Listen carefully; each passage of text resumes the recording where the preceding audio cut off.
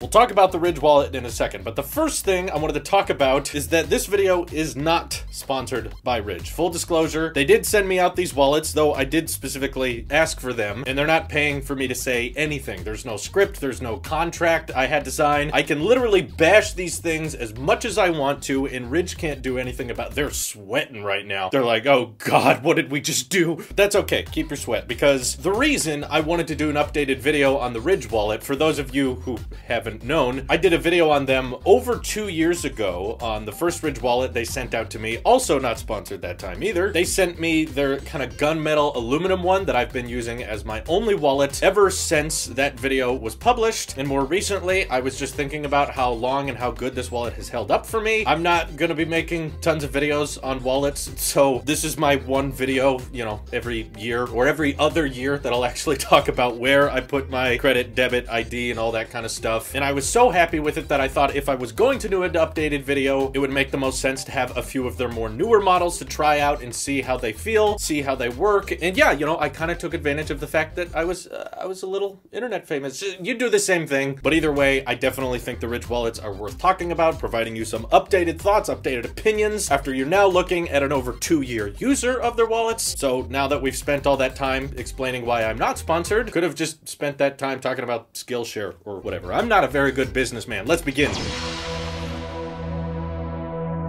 So what is the point of the Ridge wallet? The reason the Apple Sheep is talking about them today and not the Galaxy S20 Plus 5G is because, in my opinion, the Ridge is like the Apple of wallets. It's all about being minimal and not packing around more than you need. There's pretty much no way you can make a wallet more compact and small. It's the exact dimensions of your average credit or debit card, and there may be ones you consider technically smaller, but it's pretty much just a rubber band strapping all of your cards together. That doesn't really count. It's still your wallet, you know, this still protects them, conceals them, doesn't showcase any information on the inside. Obviously, it's RFID blocking, so it's secure, and it's made with premium materials. I love the feeling of all the Ridge wallets I've tried out. As I said earlier, this space gray aluminum finish has been the one I've been rocking for the past 2 years plus, and it's held up pretty well. You know, it's got some scratches on it that I don't think anything can be done to prevent, because it's just kind of physics, how metal works with time, and I've not been easy on this thing. I'm not the type of guy to baby a wallet. I have chucked this thing, I have thrown it across the table. Don't ask why I was doing those things with my wallet, it's not important, but the point is, from a functional standpoint, it still holds up perfectly. I did not need a new wallet, I just wanted one, and I wanted to talk about one, so that's why I have more here. But yeah, from a functional standpoint, this wallet is still holding up great. And the nice thing about Ridge is they still offer a lifetime warranty, so if things go wrong, you can get in contact with them, and they're gonna try to make the best out of the situation they can. And I bet the first thing you're thinking with the Ridge wallet is, they're not that cheap. And no, this is what I mean by the Ridge is the Apple of the wallet industry, okay? They're made of very nice materials. They're very well built. My one-day impressions of the carbon fiber Ridge wallet are pretty amazing. I was torn between this one and this white aluminum one, because back when I got my first Ridge wallet, I was kind of in the space gray phase, but now I've been moving more to kind of the matte white silver finish era of tech. Now my iPad's silver, my iPhone's silver, I got the silver Apple Watch, so I thought the matte white aluminum complemented all of my other tech pretty well, but I'm kind of digging this carbon fiber look as well. It's a very sturdy, very rigid feeling. It's a different texture than you'd expect. You can definitely tell it's very light while still being very durable. Like, it's not easy to scratch this thing up, and it's actual carbon fiber. It's not like just plastic painted carbon fiber, and that's why it's so expensive, okay? I'm not trying to get the point across that the Ridge makes the most affordable wallets out there. If you're looking for cheaper wallets, you can kind of find them, but that's not really the way I like to go with a lot of the stuff on this channel. You know, there are cheaper phones than the 11 Pro Max, but that, in my opinion, is the best phone. So that's why I'm talking about this, which in my opinion is the best wallet. And yeah, they're not the cheapest. But to be fair, in regards to the wallet market, there are way more expensive wallets than Ridge. They are by no means the most expensive wallet out there either. It's kind of the same way someone might say the Apple Watch is a pretty expensive watch. It's like,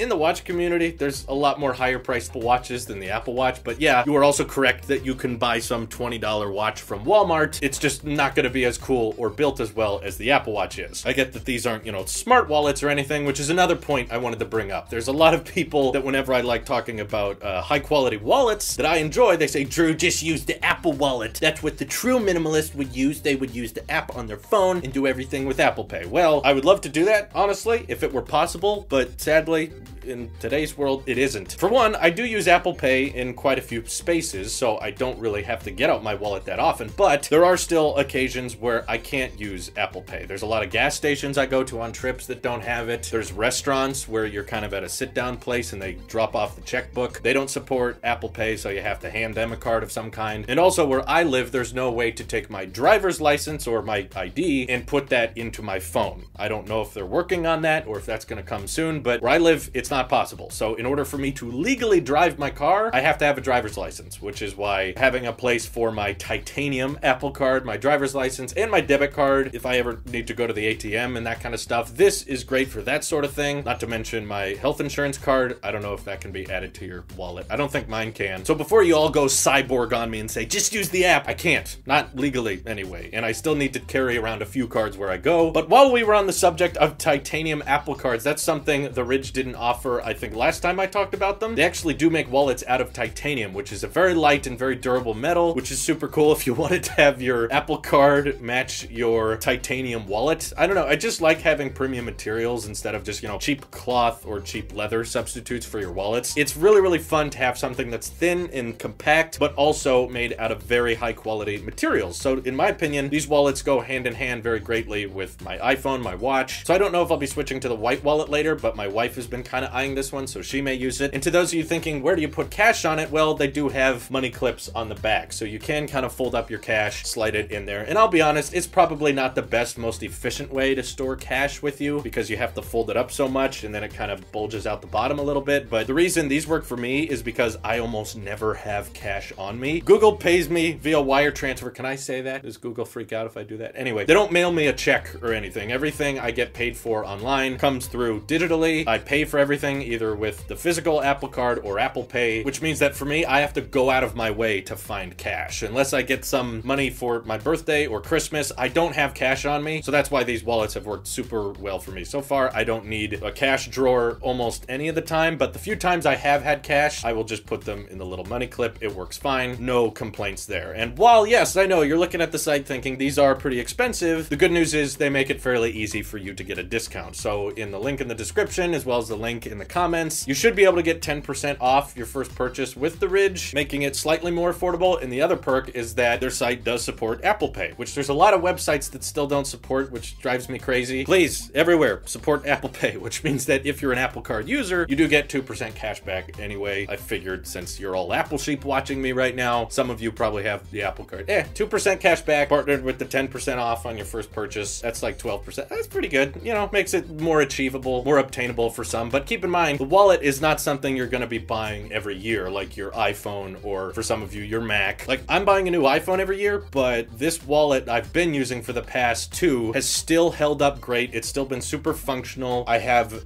basically no complaints with this wallet as a whole, which means that pretty much if you're considering buying a new wallet, make sure it's one that's going to last. And on that same theme, make sure it's the last wallet you ever have to get. So keeping in mind that this is not a sponsored video, I could say anything I want right now. It's going to take a whole lot of effort on some other company's part to get me to stop using the Ridge wallet because super compact, super thin, super light, well-built materials that can last for years and years to come, does everything I need it to. In case you were wondering how you take the cards out, you just slide with that little notch part. Hey, a notch! And swipe out your titanium Apple card or whatever credit card you use. Do what you need to do with it and then compact it back inside. Very simple, very easy. There's no Velcro, there's no sound of opening the wallet, there's no feeding through anything. It's worked wonderfully for me so far. If something goes horribly wrong, you bet I'm gonna bring it up because you'll notice that my wallet is not the same in future content. But yeah, give Ridge a look if you're in the market for a wallet. If you're not, then why are you watching a video on Ridge wallet? I don't know what's wrong with you. Get over it. Anyway, let me know if you're enjoying your Ridge wallet, if you have one already, or other wallets you may consider. Just keep in mind the things I prioritized in today's video, and remember that I ain't gonna switch just because you found some other brand, even if it is a little bit cheaper. Is it this small? Is it this compact? Is it made of these materials? Are they willing to send me free units? No,